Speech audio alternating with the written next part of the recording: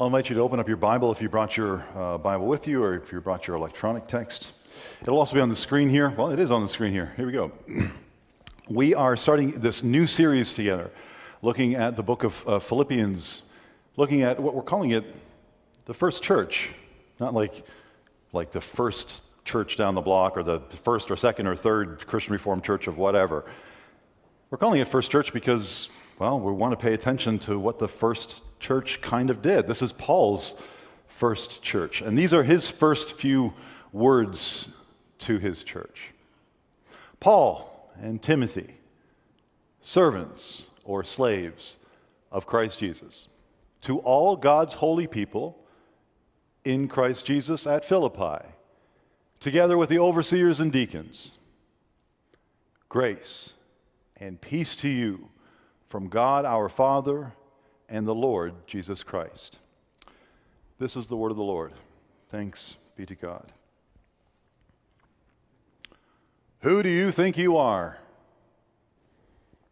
I'm not talking about the confrontational question that you may ask of the person who just slid in front of you in line at Starbucks. I mean, where do you go to search and find meaning for yourself? Maybe, do you search for it? What have you found? What do you call yourself?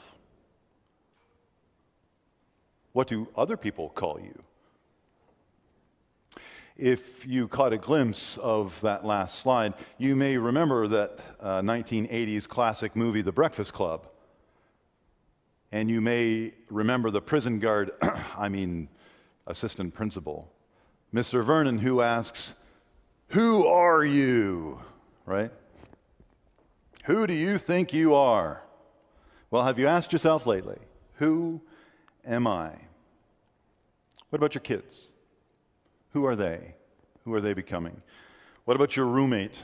Who are they? What are they doing?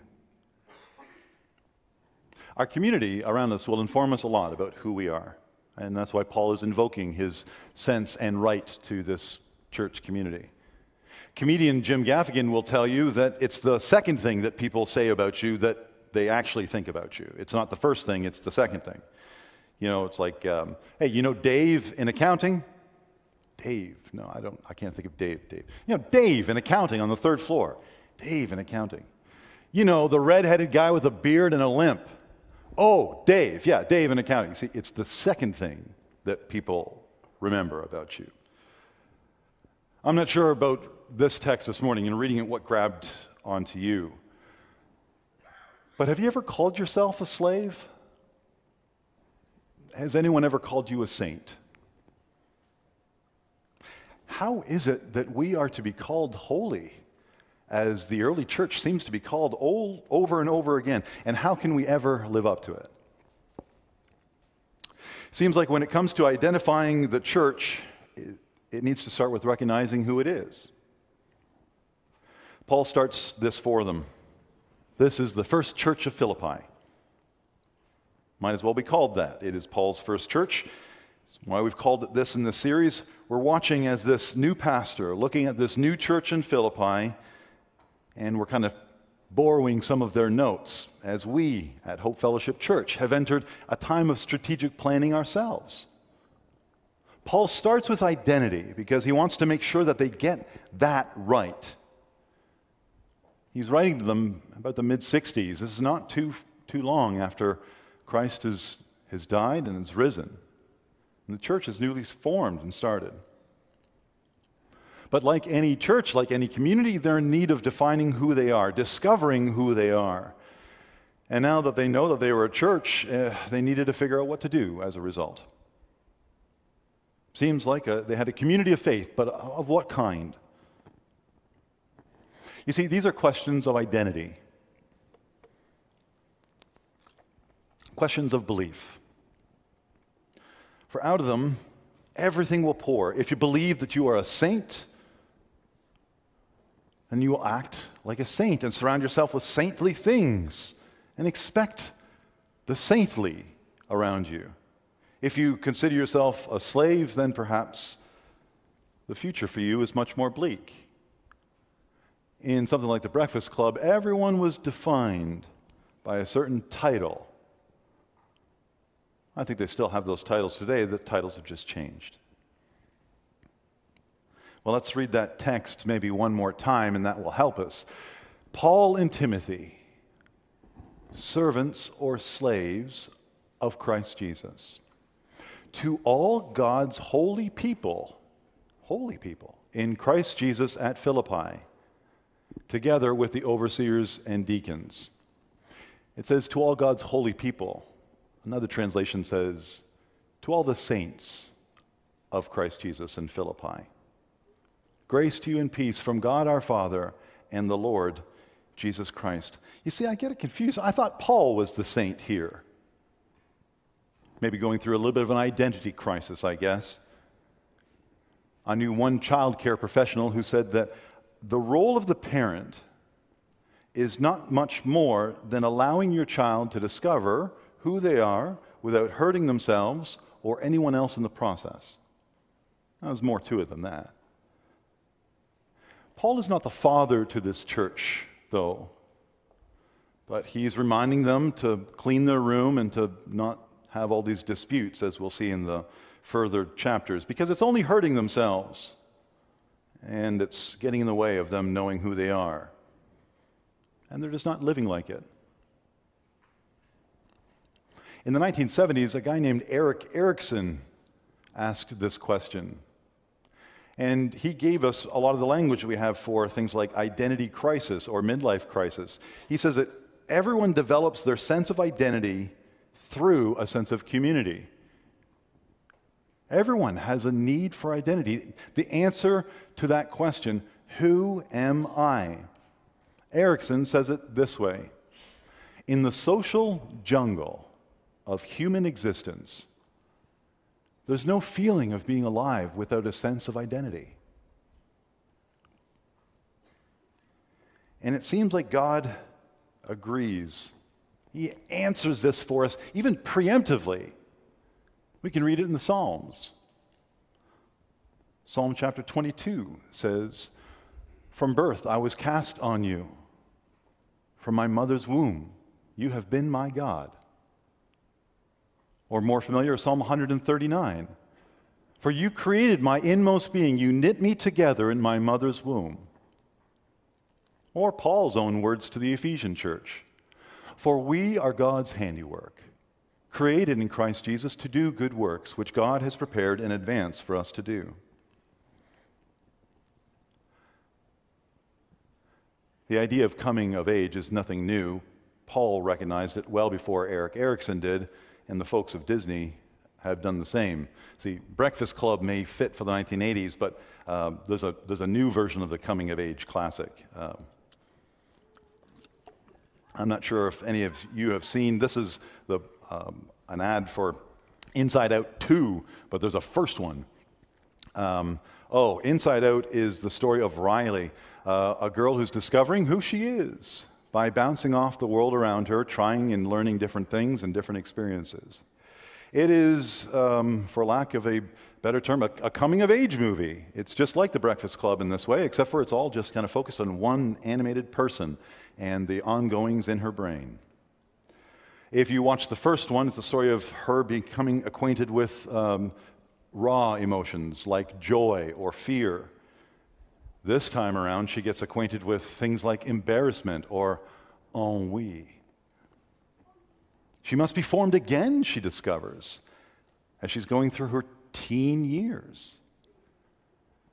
And if you listen to Erikson, apparently there's another re-examination that happens about the midlife crisis that ends in either a sports car or something like this in the driveway or something else. Identity will change what we do. See, identity is who we are becoming what we do. So how do we live as saints? How do we live up to the Holy One's title that has been given to us?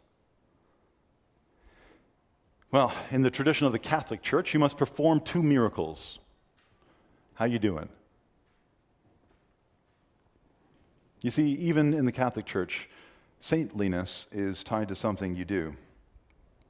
And so Paul is trying to shape this church, not just by what it thinks, but by what it does. And so as we take a look at where Philippi actually is and where it's located, Philip of Macedon, the father of Alexander the Great, he built the town of Corinthians and named it after himself. It had flourished because of the gold mines nearby, but those days were gone now. Now it flourished as a Roman colony, having been favored both by Mark Antony and Octavius following their victory over the armies of Brutus and Cassius, the assassins of Julius Caesar, if you remember. It's about 100 years before our Philippian church. Antony settled his soldiers there, and Octavius, now Caesar Augustus, located his Italian families there. So soon after 30 BC, Philippi became this Roman colony. It was an administrative capital city of sorts. And the proud inhabitants were Roman citizens whose official language was Latin and not the Greek or Aramaic they would have been used to.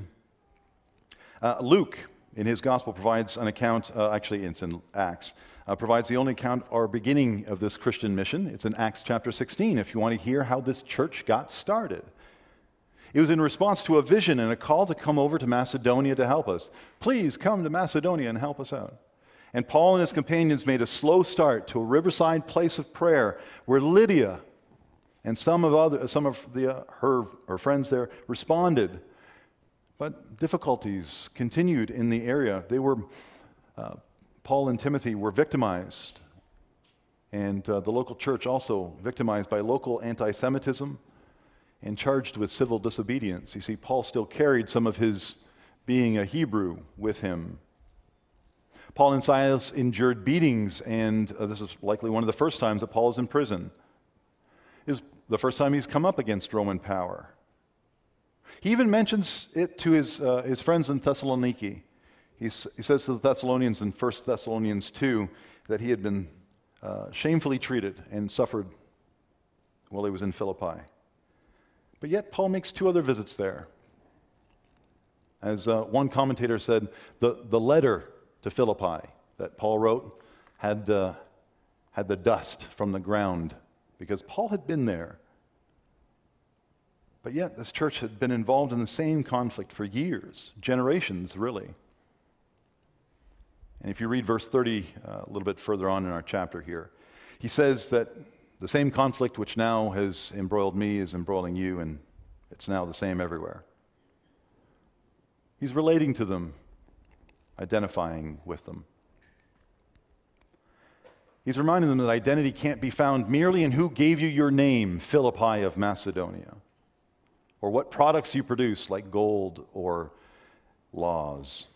Paul reminded them that their identity was rooted and shaped by what they contain. You see, Paul is reminding them that their identity was not found in Philip of Macedon, nor in these new Latin speakers. And he's asking them, inviting them to consider the question, who are you being shaped by? And he says over and over, including our text, in Christ. Because Paul knows that as he is decreasing, Christ needs to increase. Leads us to the question of holiness. Man, that's a difficult word, saintliness, for us to grab onto. Maybe if you're being introspective here, looking inside, the first question you have to ask yourself is, am I really a good person? Am I holy? Am I the saint that Paul is calling me?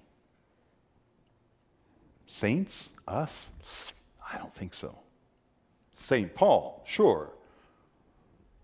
You see, life is a little bit like, well, we find ourselves kind of throttling through this world. All of us are made out of different stuff. Got these little foam balls here. If I were to fling this really hard against a rock, it would probably make a mark, right? Is that fair to say? Well, here, I'll help you out. I brought a slingshot. So like you can imagine if I did something like that, just catch, thank you, oh, sorry, think you got it, Emmanuel? Thanks, okay, good, everyone's good. All right, one's over there. So are there any marks on that one, Emmanuel? You want to take a look at that one? Here, I'll put one over there somewhere. You got it, Jim? All right, thanks. Any marks on it? Oh, little tiny ones? I'll do what I can, guys, but I can't promise. Oh, that one went all the way to Evelyn back there. Got to get those. I see you guys. I see those hands. All right, you ready, boys? I did what I could. Did I overshoot? Oh, man, it went all the way to the back. Okay. As we are throttling through this world of life, as we discover ourselves, we discover we're made of different stuff. Some of us might be foam balls. Some of us are made of a little bit harder material. Even that harder stuff, when it comes flat up against a rock, though, is still going to leave a mark. I brought something else. If you're young, you may not know what this is. It's silly putty, that's right. So silly putty has lots of qualities, like it'll bounce. I have an extra one up here, so I can probably show you. Yeah, so it'll bounce. Do you know that, like, we used to do this all the time. We used to take it and push it on, like, newsprint. And if you could read, like, mirrored backwards, you could, read the text that was on there. The story of silly putty was actually, I think it was discovered by accident by the U.S. Army when they were working with rubber compounds during the Second World War. That's a Cliff Clavin moment for you there. Silly putty has this unbelievable quality. And I'm going to borrow this $1,000 word. It has the quality of being able to be manipulated or shaped by whatever comes in contact with. And the word I want to teach you is the word plastic, and silly putty doesn't have that.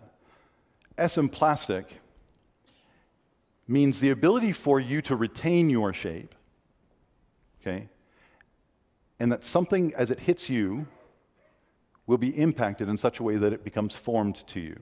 So let me give you an example. I take the silly putty, I put it here, I put it on my text. I can read that text. It becomes formed by what it's run into, okay? Silly putty, if I put it in the slingshot and I, slammed it against the brick wall, it would, after I removed it, probably have a pretty good, replication of what's on the wall. You see, in this life, we are all finding ourselves slung. And as we find ourselves in this state of plasticity, a quality of being able to be shaped, we find ourselves encountering at least two things, and maybe you can think of more as you go through your day. There are two things that I thought of that will always shape us when we run headlong into them. One is this world. No matter what happens, the Bible reminds us that sin is one of those things that has entered into this world, and sin has changed us. The Bible says that all have sinned, and in the same way that we run into this world, that changes us and leaves a mark that we cannot change ourselves. Which leads us to Paul's encouragement to them to find their identity in Christ. Their salvation can only come by Christ. That's what our text says this morning. And by Christ, we can have a different run. And you see, that's the other person or thing that I've discovered in this world. The world will change you if you run headlong into it. But an encounter with Jesus Christ will change you in such a way that you can't help but walk away with his marks on you. You can't help. I know this because of Paul. And Paul's life was so changed, it changed everything that he did. Everything that he was a Saul who served the Lord, Yahweh, and the law. And instead, by service, he finds himself changed to Paul, changed to a man filled with grace and understanding grace relatively differently. You see, he understood that as he decreased, Christ could also increase. And when we get to actually chapter 2, we'll discover some amazing things happen when people allow themselves to be changed.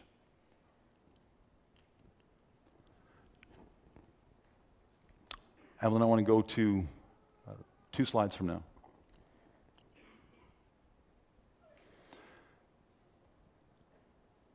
A church is a community of those who believe that their identity is formed by Christ in wherever they are.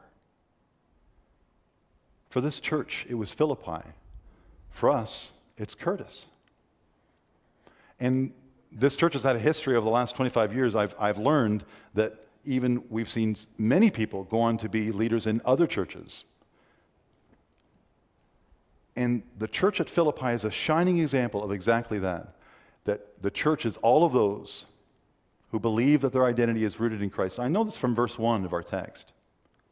What does Paul say? That you are saints because of what? Because you are saved by Christ in Philippi. Lets them know that you are the saints there.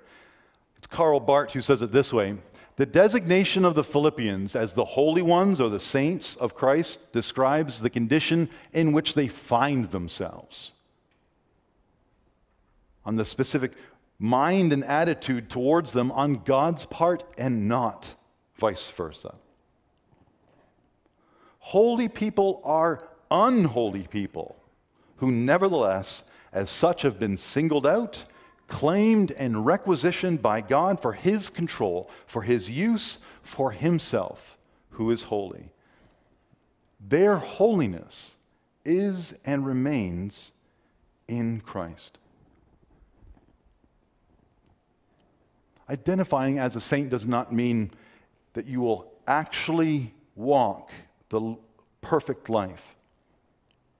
In fact, Paul recounts in Romans 7 the difficulty of being able to do the things not wanting to do and the struggle. Despite our desire and our attempts to not want to fall subject to sin, Christ is still the answer. Identifying as a saint requires us to empty out all of us for the filling up of the holiness of Christ. Any of us that remains is too much.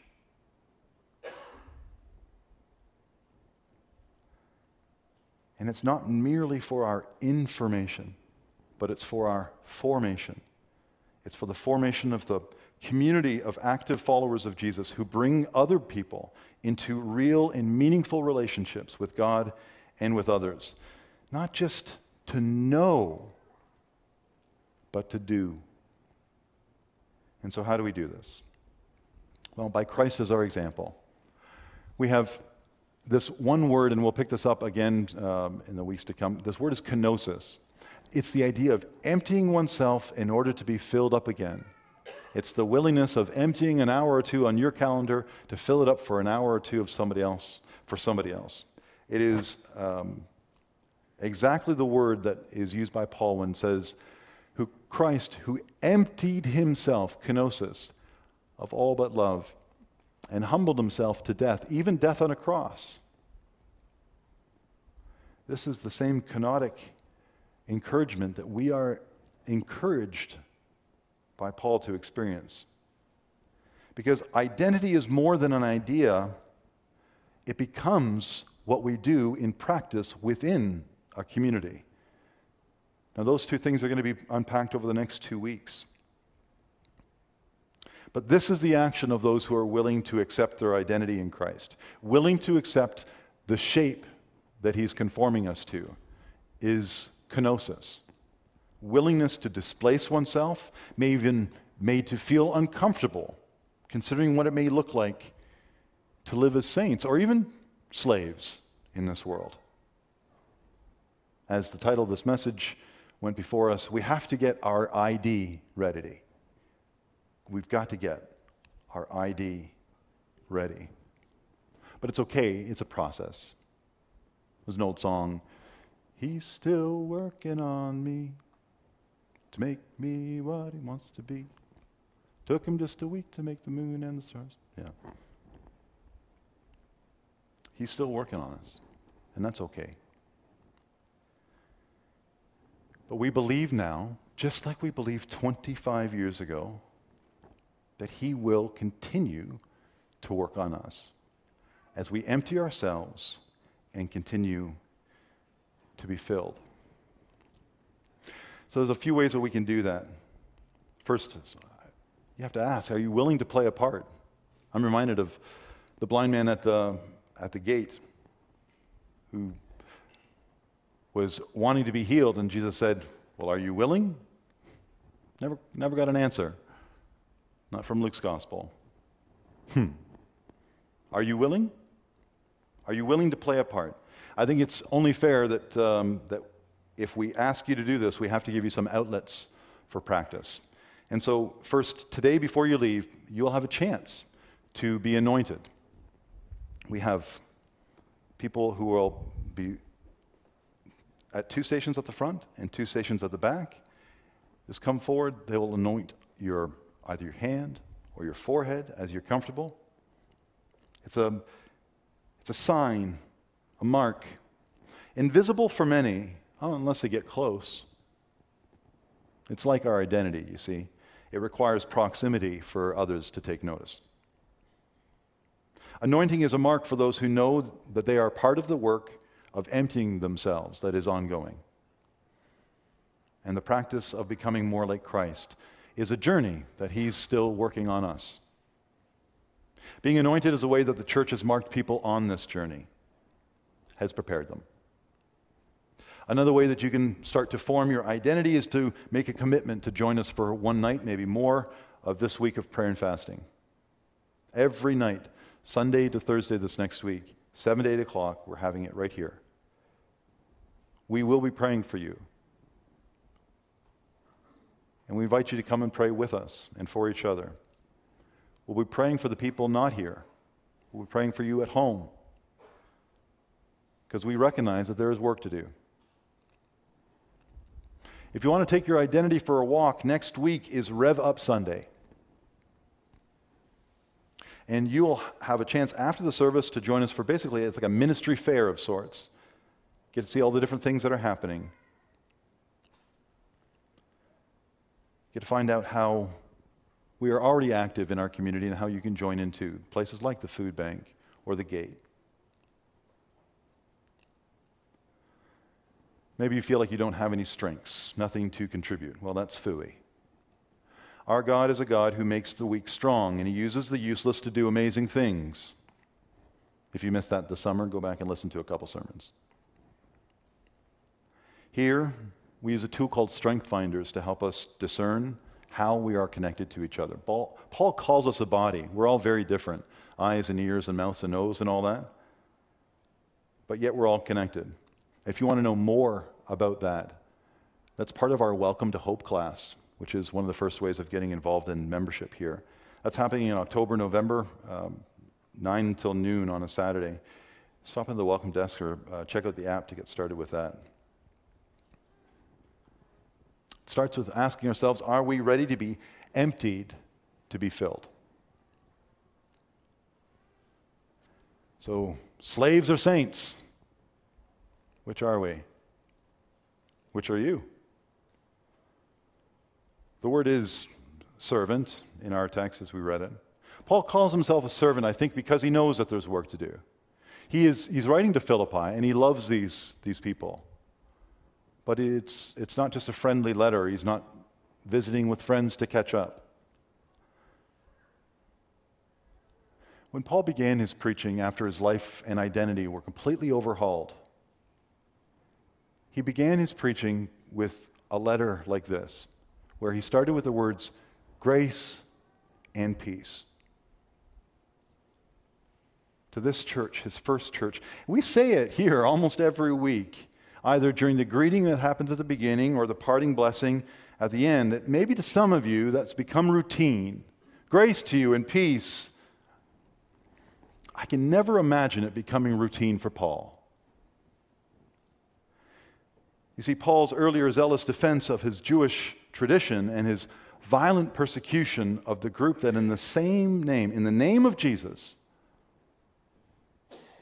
in the name of grace, upon all without distinction, Jew or Gentile, I don't think it ever faded from his memory, that encounter. That day when grace and peace collided. It was his past that made his blessing of grace and peace a miracle every time he said it. Or that matter, every time anyone says it.